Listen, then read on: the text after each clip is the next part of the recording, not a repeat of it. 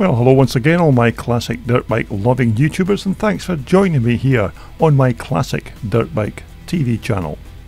Now, I hope you're managing to keep safe and well during these very difficult times, and fingers crossed it won't be too long before we're all back on the track once more, enjoying our old race bikes. Now, in my next feature clip, it's another picture slideshow of a machine I captured a few years back at the Blencairn Classic Scramble. So I hope you'll hang around with me for the next few minutes as we take a look at Trevor Calderwood's 1970 250 CZ.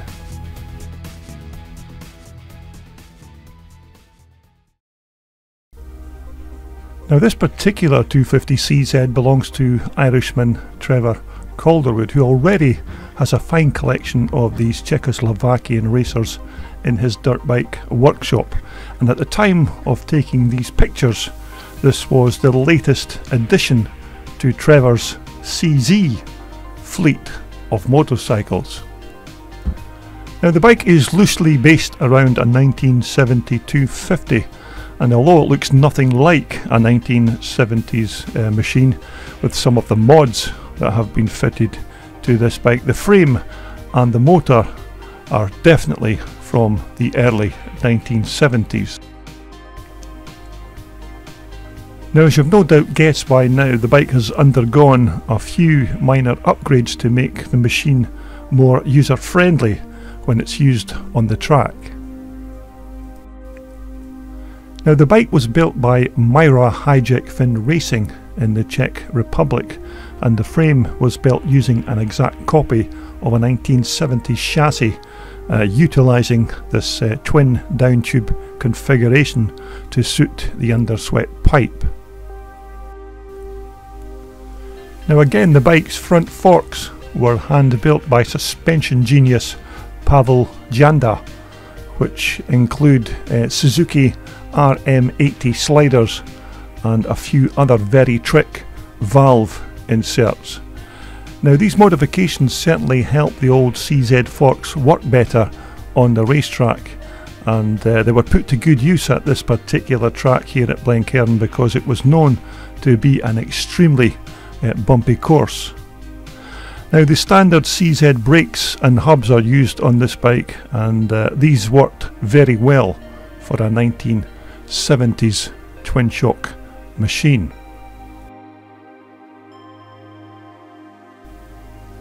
Now, the rear shocks again are not the standard original items, but upgraded units, although I'm not entirely sure of the actual manufacturer of these shocks, but they do look like a pair of rock shocks, or possibly even classic Öhlins units.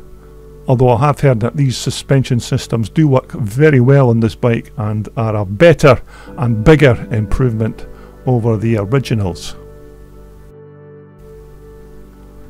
Now, as per the chassis, this 1970s motor also has had a few upgrades, including VAP ignition and a more modern Mikuni carburetor fitted to replace those very troublesome Jacob carbs, which were notorious for leaks and flooding. Now, Trevor's bike also has had this very nice aluminium airbox fitted, which was custom fabricated to fit this frame and the new Mikuni carburetor. Now, also, in keeping up with the modern trends of modernising these CZ motors, a few of the engine's cooling fins on the barrel have been removed. Now, why this is done, I'm not entirely sure. Now, this alloy primary sprocket cover was also made and fitted by Trevor, as this is a mandatory requirement on all vintage and classic racing machines in Northern Ireland. So your old Twinshock racer must be fitted with one of these covers to be eligible to take part in classic racing. Now, at first glance, the bike's fuel tank does look like it's made from alloy, although it's actually a hand-crafted fuel tank in fiberglass and was made by Karol Mitwalski. Now there's a lot of talented individuals in the Czech Republic that know these bikes inside out, and there's almost nothing that these guys can't fix or manufacture for these old classic CZ machines. Now when it comes to comfort on a CZ dirt bike, they don't come much better than these Czechoslovakian made sofas. Compared to a modern day motocross seat, these were about as good as you could get for the early 1970s.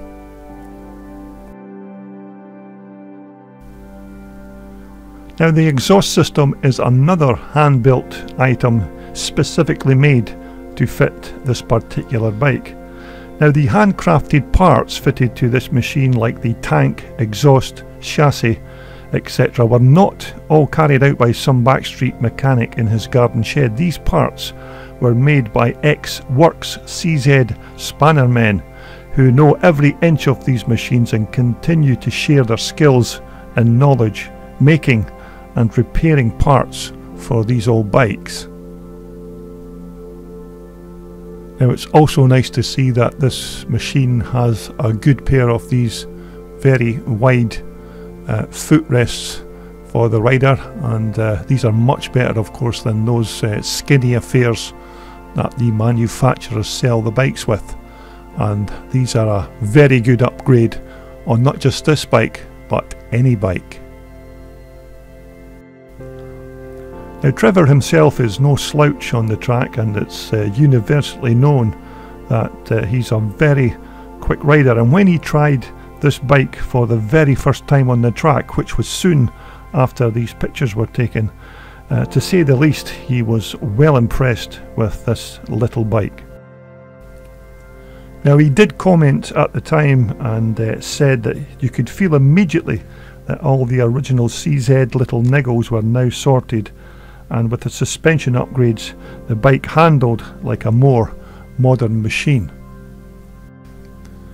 But not only does the bike run well and handle superbly, you have to admit it's not a bad looking little machine either, and that's one of the reasons that Trevor entered this bike into the concourse competition at the following Nostalgia Scramble a few months later, and promptly walked away with the top prize.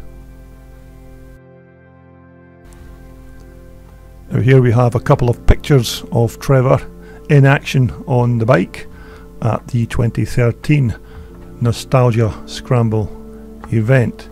But as I said, this was just the latest addition to Trevor's collection at the time, and you could almost rest assured that he's already added one or maybe even more bikes since these few pictures were taken.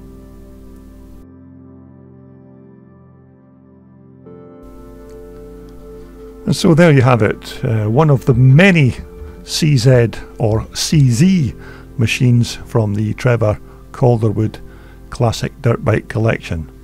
Of course, if you search my YouTube channel, you'll find many more of Trevor's race bikes, which are all very special in their own way. So until my next video posting, please continue to be safe, and hopefully it won't be too long before we're let loose again to do what we love doing best, and that's racing old classic dirt bikes. This video was brought to you in association with WorldSport, the world's #1 supplier for all your off-road and leisure sportswear. Just visit their online website for more information.